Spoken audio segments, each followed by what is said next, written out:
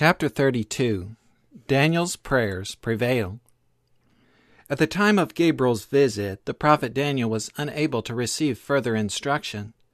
But a few years afterward, desiring to know more of subjects not yet fully explained, he again set himself to seek light and wisdom from God. In those days I, Daniel, was mourning 3 full weeks. I ate no pleasant bread, neither came flesh nor wine in my mouth, neither did I anoint myself at all. Then I lifted up mine eyes and looked, and behold, a certain man clothed in linen, whose loins were girded with fine gold of Uphaz. His body also was like the beryl, and his face as the appearance of lightning, and his eyes as lamps of fire, and his arms and his feet like in color to polished brass, and the voice of his words like the voice of a multitude.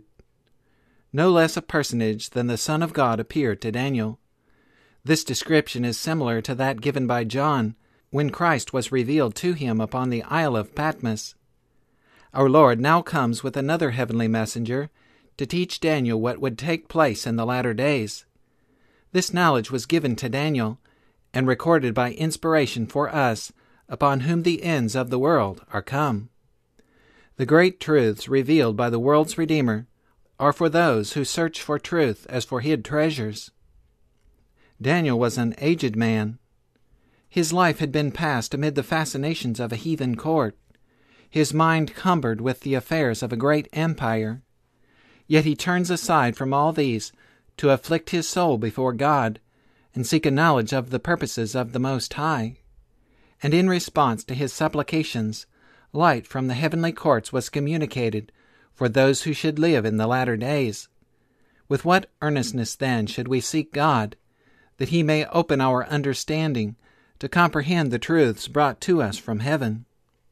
And I, Daniel, alone saw the vision, for the men that were with me saw not the vision.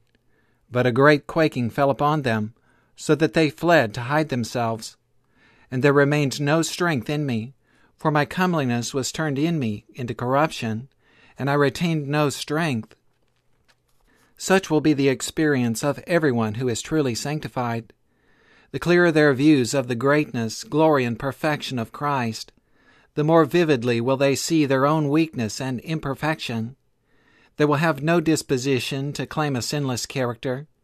That which has appeared right and comely in themselves will, in contrast with Christ's purity and glory, appear only as unworthy and corruptible. It is when men are separated from God, when they have very indistinct views of Christ, that they say, I am sinless, I am sanctified.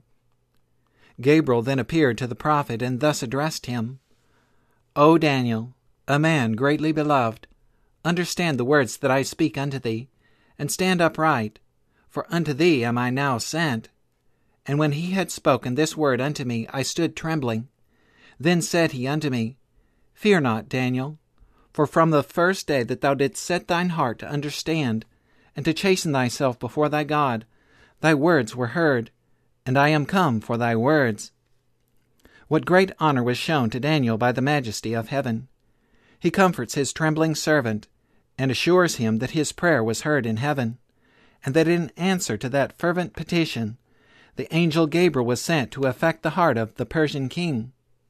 The monarch had resisted the impressions of the Spirit of God during the 3 weeks while Daniel was fasting and praying, but heaven's prince, the archangel Michael, was sent to turn the heart of the stubborn king to take some decided action to answer the prayer of Daniel.